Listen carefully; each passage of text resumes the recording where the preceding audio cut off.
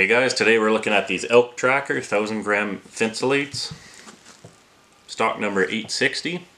Got a good show for you. Stay tuned. Alright guys, so we'll kick this off first with a little bit of backstory. So, this year hunting out on the wide open prairie. I was using those, the Red Wing loggers, 812s. And they're fantastic boots. No complaints on them.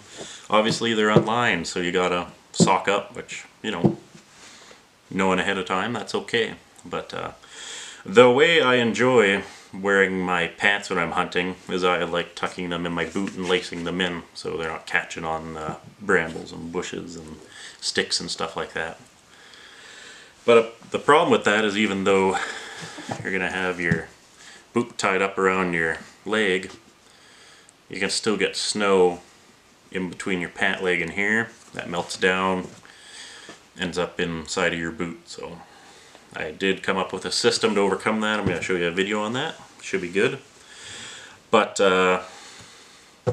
pretty cold feet, and that kind of put me off. But anyway, so coming into the end of the year, I decided it's time to invest in a pair of boots, and I decided to go with these. These are the 1000 gram insulated Irish Setter elk trackers, 860. Super warm. They're awesome. You don't need thick socks with these. Bring them, obviously, but compared to those Red Wings, they are night and day. They are so warm and comfortable. They're absolutely awesome. But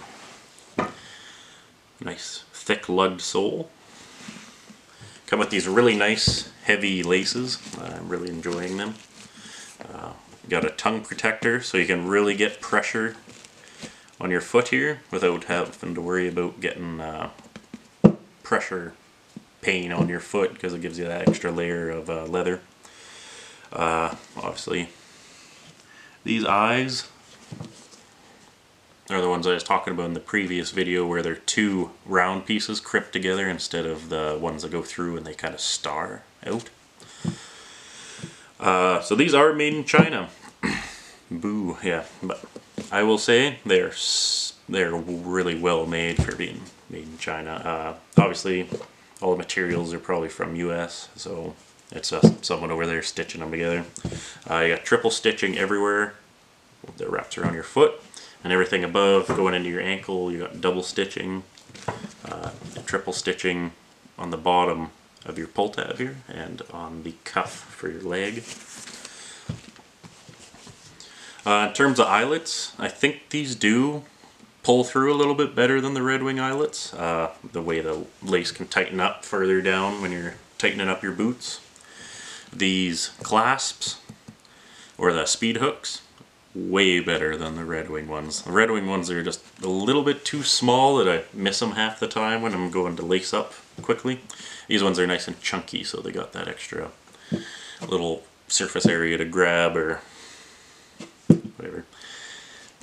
And then obviously the tongue's connected all the way up here, and just for reference, see how high up that is. That's going to be 9.5 inches up is where the tongue finishes being connected. And just for, it's 8 inches on the steel-toed work boots, and it is also 8 inches on the loggers. So the star of the show is this 1000 gram thinsulate inside, which is really nice. Half the time don't even have to lace up the boots, just because this thinsulate through your top of your foot and the sides of your foot and heel, this really holds your foot in nice. You have some canvas in here that ties between the tongue and the actual ankle support of the boot. For most things, this type of lacing is okay. Obviously, this is just my speed lacing style, so I can pull them through and be able to go in a jiffy. But when you're really going out there, I like to tie my bottom section here and my top section separate. So I'll tighten this down as much as I can here, and then I'll do my twist knot and then I'll go into the speed hooks, just so we have that differentiation between the tightness up on your ankle and down on your foot. Because no matter how much warmth you have in your boot and your socks and your base layers, if you can't get blood flow there, it's not going to be warm. These soles have had no problems with them. They're really nice and stiff. Walking on a lot of ice and stuff in our cul-de-sac here. They call it their bullseye air bob soles, I guess. Super good. You got some like really high traction zones on the front and back, I assume for climbing. Then you have the grippier soles here in the middle.